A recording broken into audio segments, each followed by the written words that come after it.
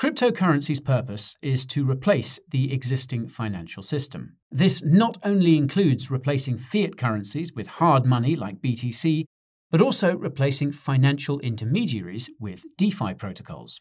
This makes DeFi protocols direct competitors to commercial banks and central banks, and that's why the report about DeFi recently published by the United States Federal Reserve is so significant. Today, I'm going to summarize what the Fed's DeFi report says in simple terms, give you my thoughts as we go along, and tell you what it could mean for the crypto market.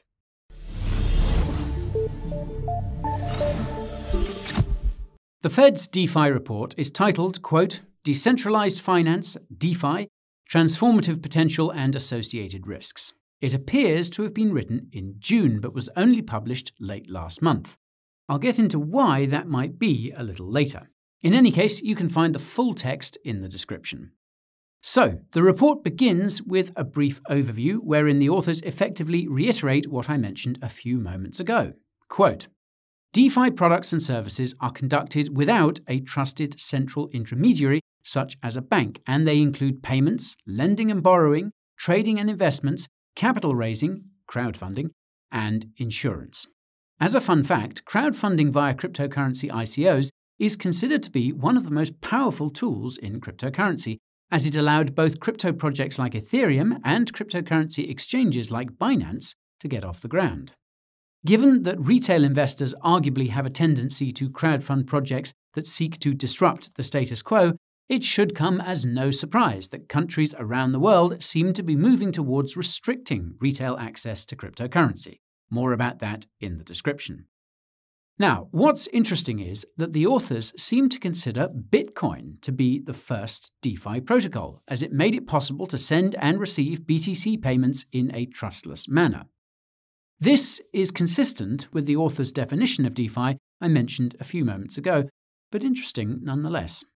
The authors point to the proliferation of smart contract cryptocurrencies as the precursor to the explosion of decentralized finance, which makes sense given that extensive programmability is required for most DeFi protocols to work.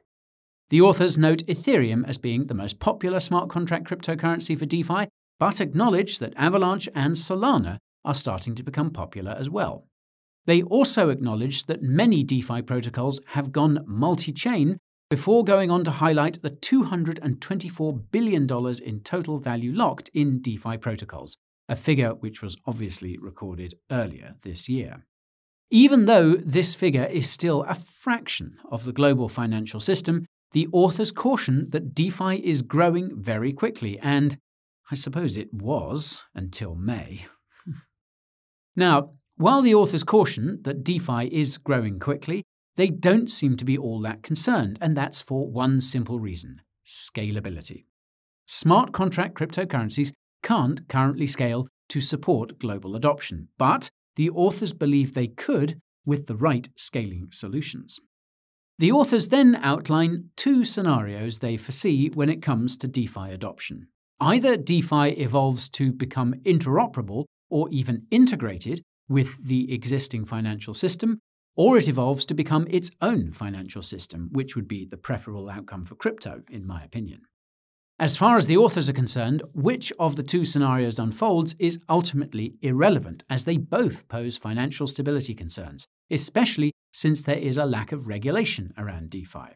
In other words, we can't control it, so it's bad regardless of what it becomes. They go on to lament how, whereas centralized entities in the crypto industry are easy to regulate, decentralized entities can't be coerced with questionable laws and even more questionable sanctions, including some DeFi protocols. I'm being hyperbolic, of course, but you get the point. The second part of the Fed paper is about blockchain basics, and the way the authors explain blockchains and smart contracts was peculiar to say the least. For example, quote, consensus protocols regulate the way in which updates to the dataset are proposed, reconciled, and recorded, while ensuring that no other previously validated data have been altered. This immediately reminded me of a DeFi report by the Bank for International Settlements, wherein the author explains how DeFi protocols will exist on permissioned, distributed ledgers run by banks, with regulations at the protocol level. More about that crazy report in the description. Now, the authors go on to explain how blockchains work, and I won't bore you with the details there. However, I will commend them for acknowledging that the Bitcoin blockchain became the first blockchain when the first Bitcoin block was mined in 2009. Bravo!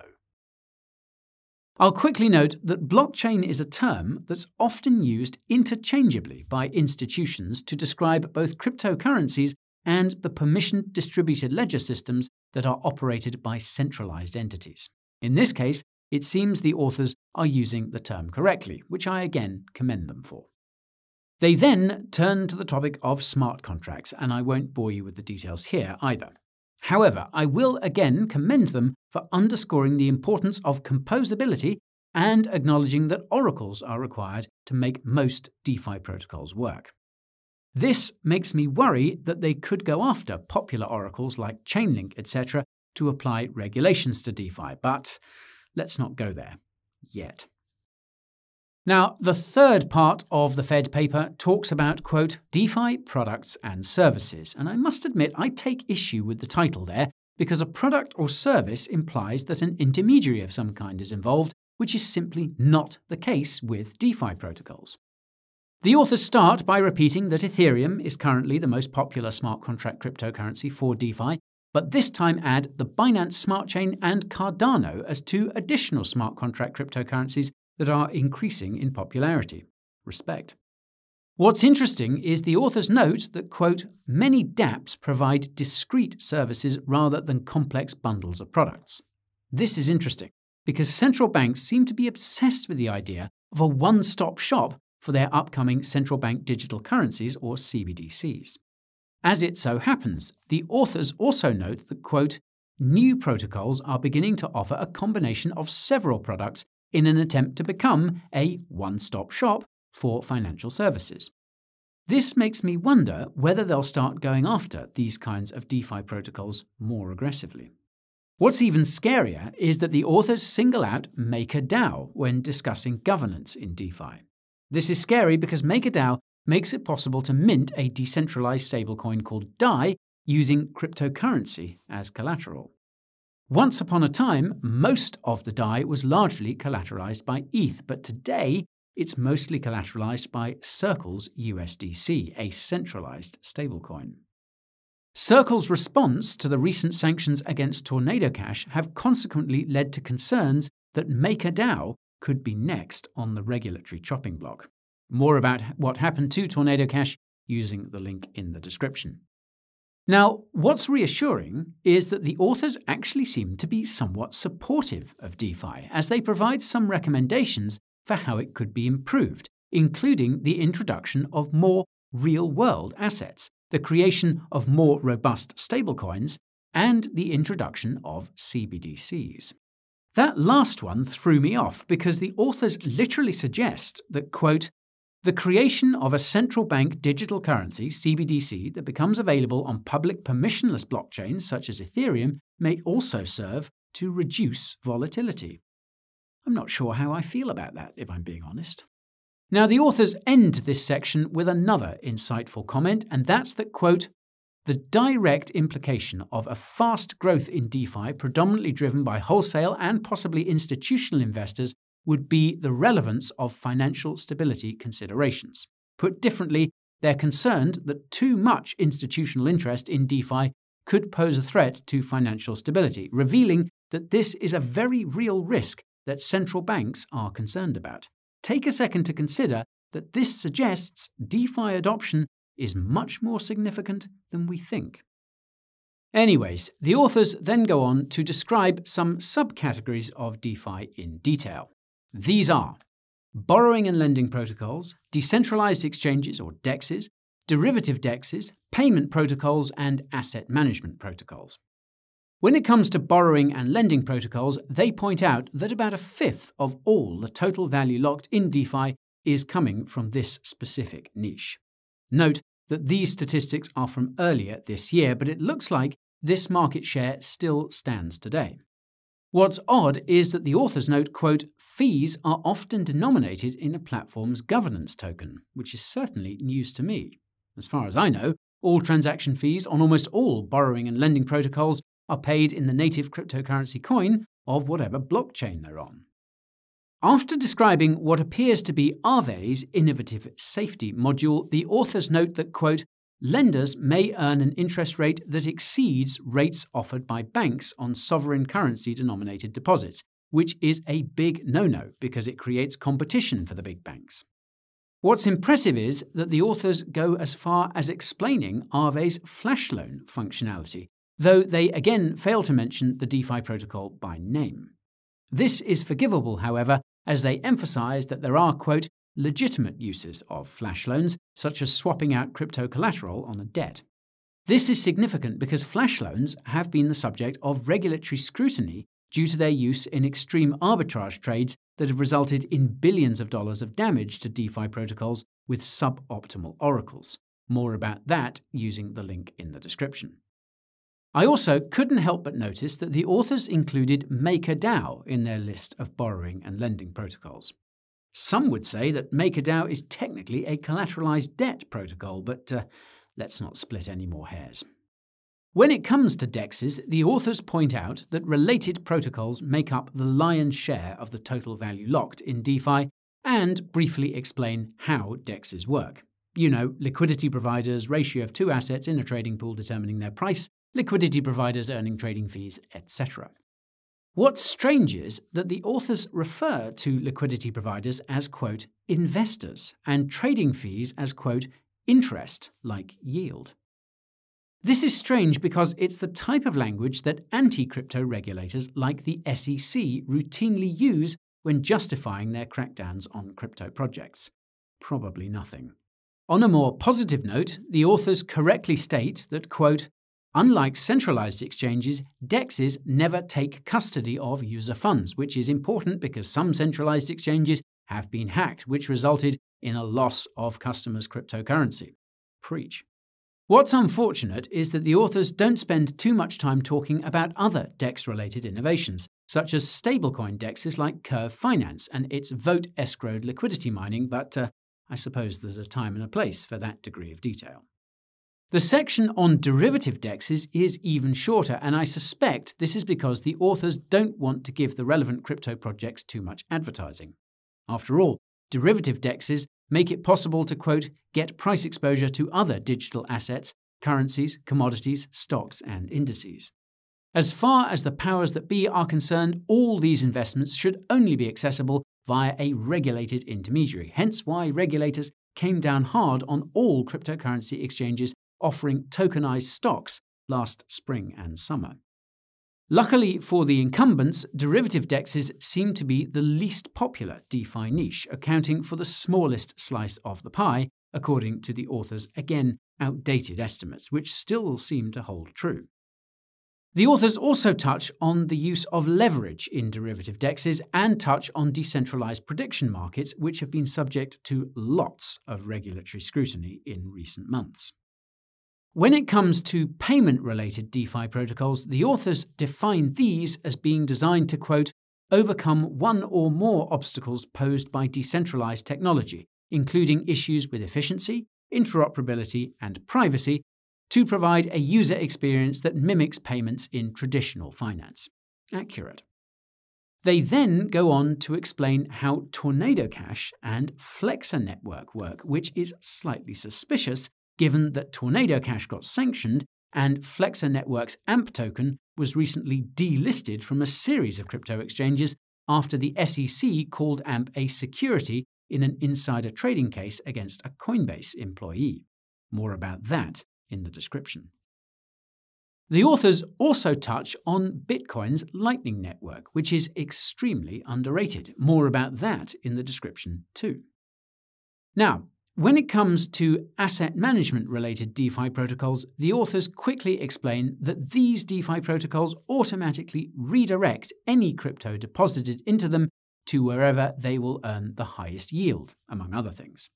What caught my eye is that liquid staking protocol Lido Finance was at the top of the list, potentially foreshadowing regulatory scrutiny for LDO.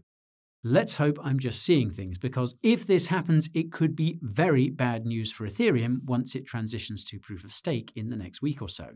And yes, you can learn more about that using the link in the description. It's always there, isn't it? Now, the fourth part of the Fed's report concerns the risks associated with DeFi, and it should come as no surprise that this is the longest section of the report by a wide margin. The authors commence by acknowledging that DeFi presents, quote, interesting opportunities for lowering costs, expanding access, and increasing transparency, and reiterate that DeFi is still small relative to the financial system it seeks to replace. Logically, the authors admit that a disruption to DeFi at this point in time would therefore probably have next to no impact on financial stability, but again reiterate that its rapid growth could pose future challenges to financial stability if left unchecked. What's funny is that they say, quote, the current developments in DeFi have the potential to trigger a DeFi version of a financial crisis, possibly with spillovers to the traditional financial system. This is funny because that's basically what happened when Terra imploded in May, and DeFi is doing just fine, thank you very much. The authors then point to high leverage as an area of concern, since high leverage has historically been a primary factor in financial crises. They also say the same for illiquidity, aka the inability to sell a large amount of an asset at the same price without crashing said price. What's hilarious is that the authors caution that DeFi could cause financial stability issues while simultaneously claiming that, quote, the overwhelming majority of the losses in the traditional financial system associated with op risk are merely a cost of doing business. Double standards much? You know, I think US Senator Pat Toomey said it best. Quote, failure should be an option. For reference, this was Pat's response to Terra's catastrophic collapse. Just goes to show you how investor protection is often an excuse for financial control. End of rant. Now, to the author's credit, they admit that, quote, DeFi can reduce some operational risks inherent in traditional finance, particularly those associated with reliance on centralization of financial intermediation activities.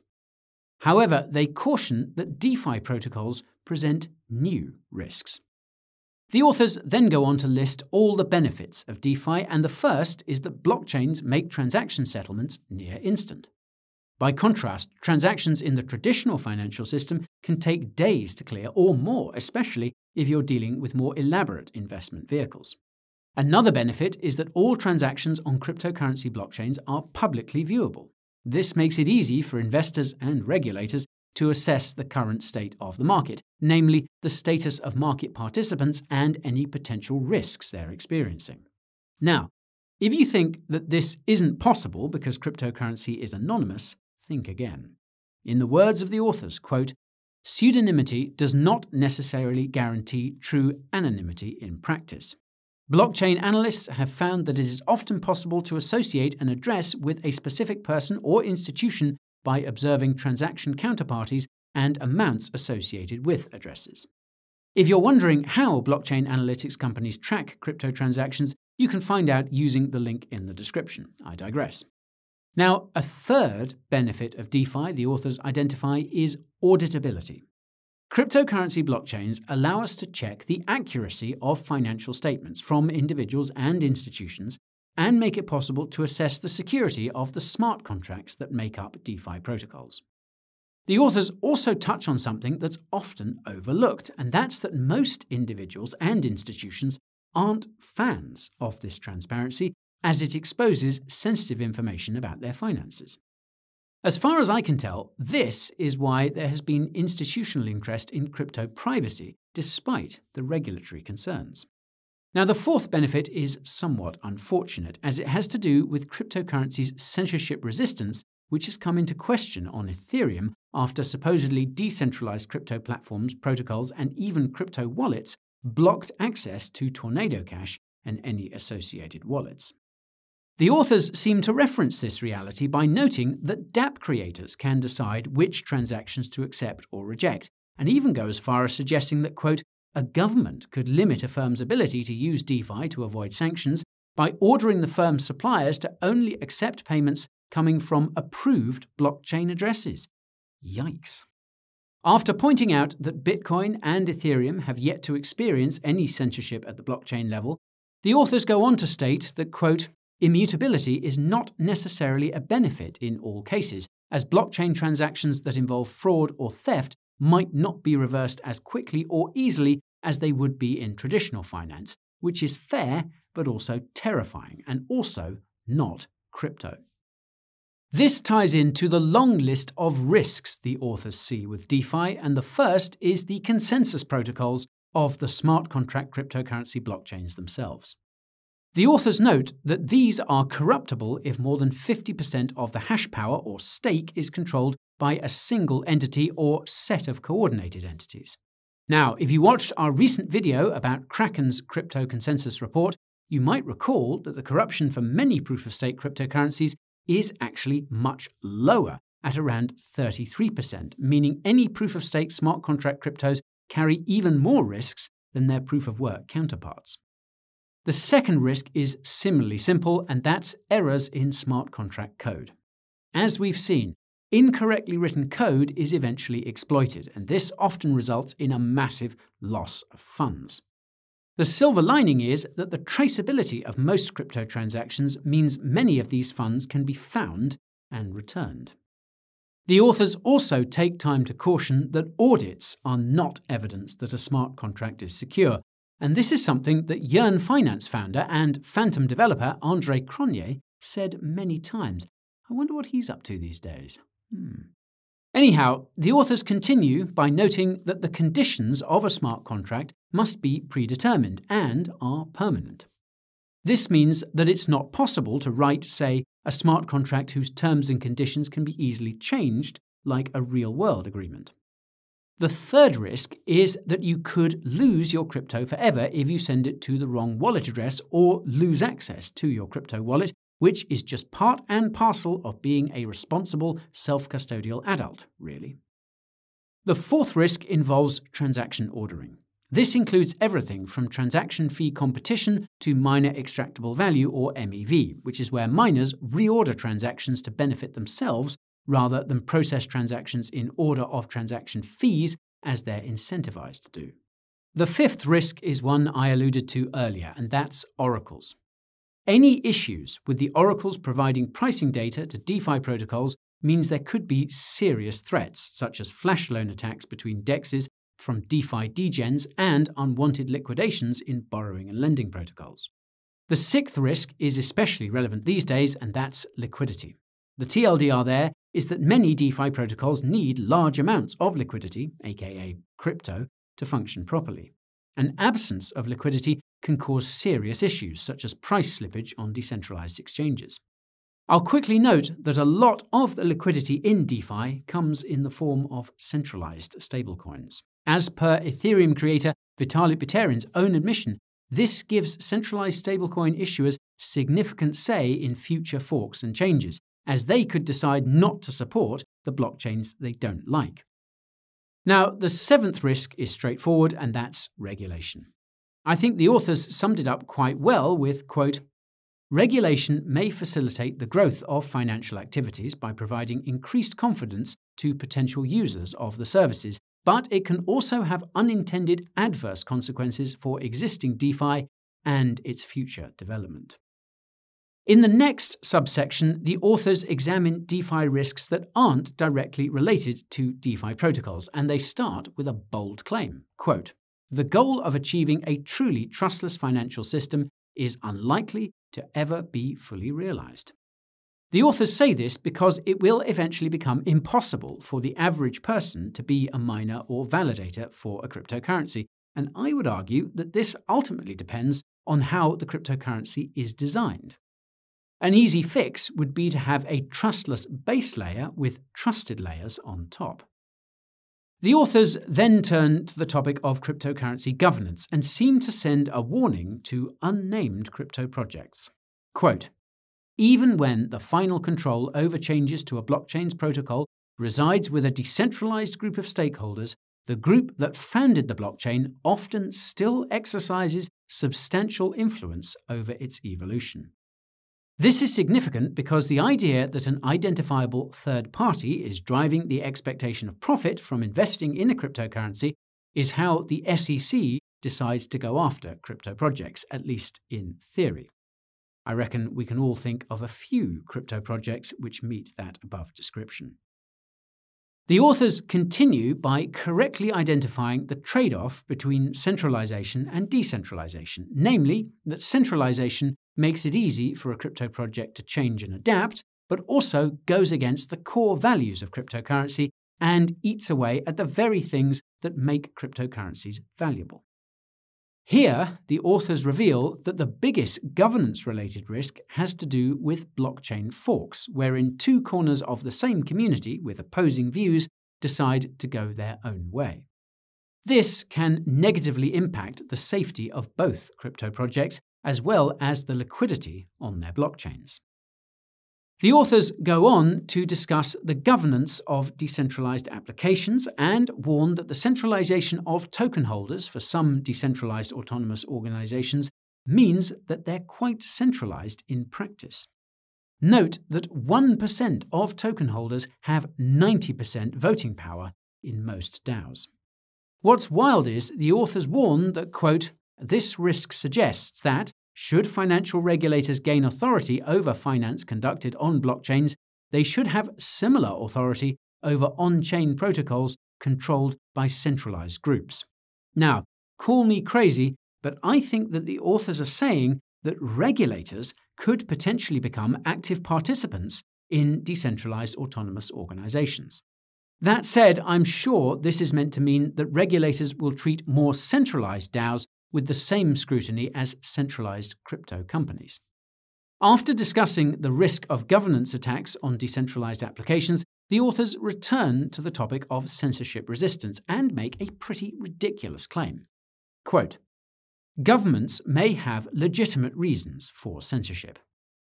Let me remind you that the Fed is based in the United States. The authors continue by saying that there's a case for censorship at the blockchain level because cryptocurrencies are being used by criminals and countries the United States doesn't like. Ironically, the authors note immediately after that, quote, some blockchain finance operations, CeFi and DeFi, are likely to be based in jurisdictions with varied interests in supporting US regulatory goals. Figures. Another non-DeFi specific risk the authors identify is the composability of smart contracts, which can be a blessing when the markets are rallying, but a curse when the markets are crashing. That's simply because composability makes it possible for volatility to become more widespread in DeFi. The authors go as far as suggesting that DeFi developers, quote, invest less than the optimal amount in security, which is not the case as far as I can tell. In the free crypto market, secure, user-friendly, useful, and profitable projects eventually succeed. Full stop. The final area of risk the authors examine relates to the interaction of cryptocurrency and the traditional financial system. They begin by saying that it's more than likely that crypto will exist alongside the traditional financial system for some time, regardless of whether it succeeds in replacing it. This presents a series of risks. And the first is, of course, stablecoins like Tether's USDT, which hold hundreds of billions of dollars of real-world assets as collateral to back the stablecoin tokens in circulation, mostly US government debt.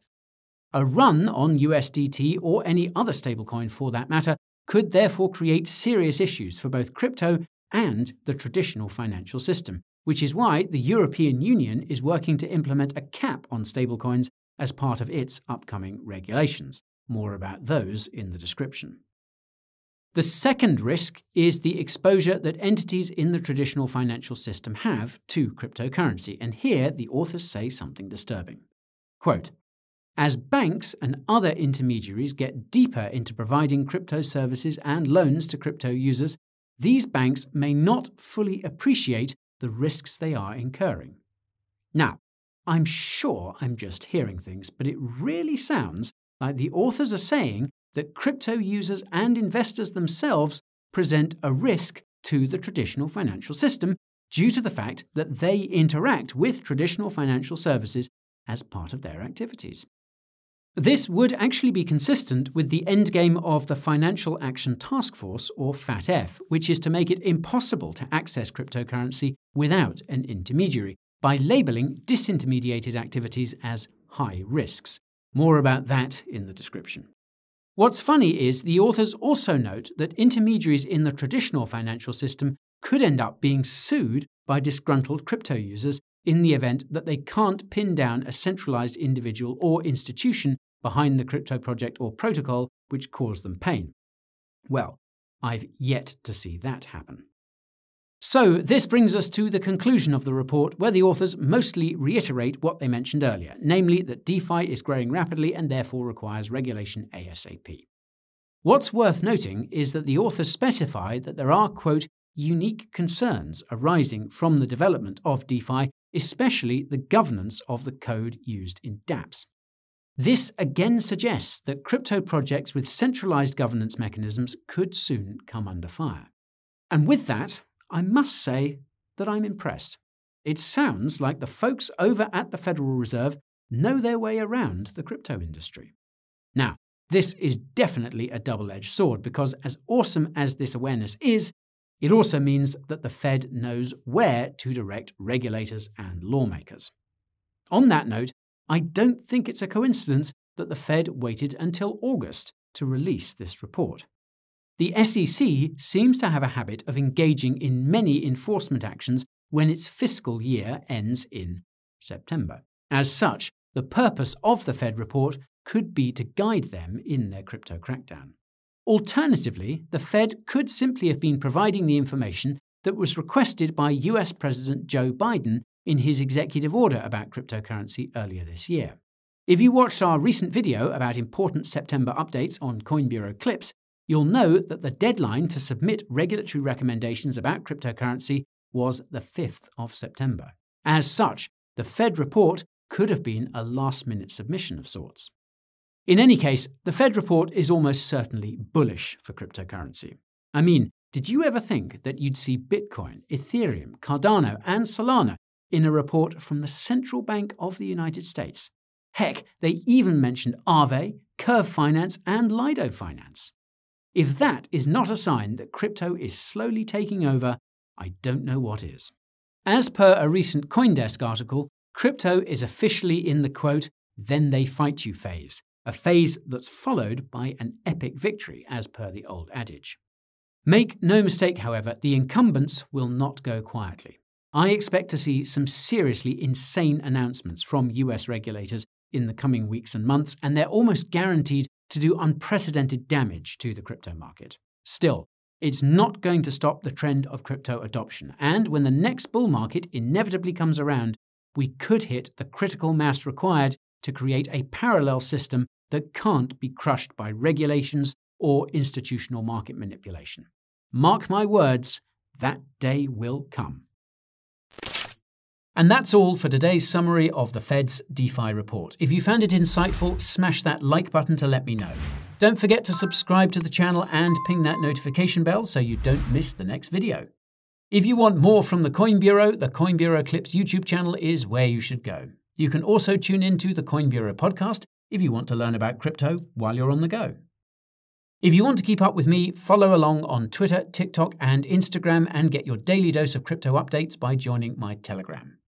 If you want to know which cryptos I hold as part of my portfolio, you can find out by subscribing to my weekly newsletter, where I also give you my forecast for what comes next in the crypto market. If you want to support the channel, head on over to the Coin Bureau merch store to get some crypto-themed hoodies and socks to stay warm during the energy shortages this winter. Sorry, bad joke. You can find your way to these resources and more by using the links in the description. As always, thank you so much for watching, and I will see you next time. Adios, adieu, auf Wiedersehen, goodbye.